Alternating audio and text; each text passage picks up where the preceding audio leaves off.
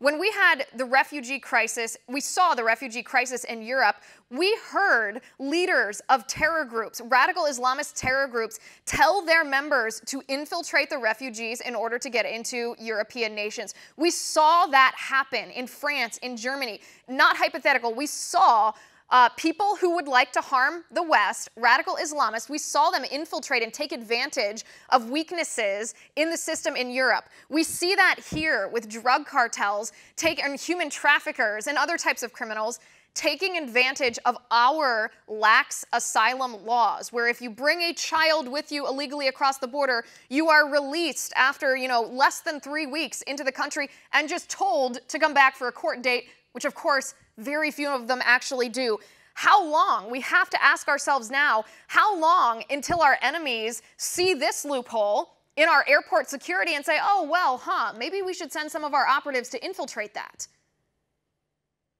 And this has been happening for a long time, actually, Liz. Whenever I was chairman of the Subcommittee on Immigration, Border Security, and Claims, whenever I was in Congress, we had a particular instance where we were concerned about the use of Mexican consular cards, matricular consular cards, and their use and their counterfeiting and the sort. But we had one instance that was documented that an Iranian national actually acquired a Mexican consular card and made it across the border as the result of showing that.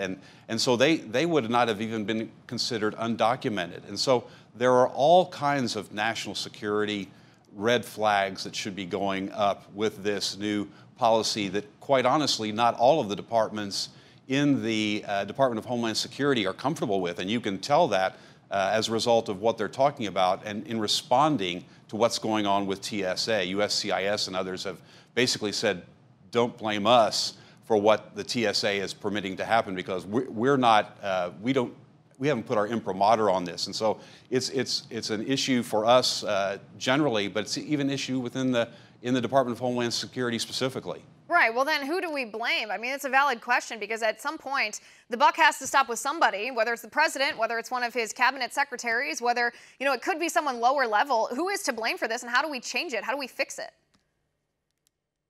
Well, it's got to be changed from the top. It's got to be changed as the result of a new Department of Homeland Security secretary that's going to come in and coordinate the operations of that one department.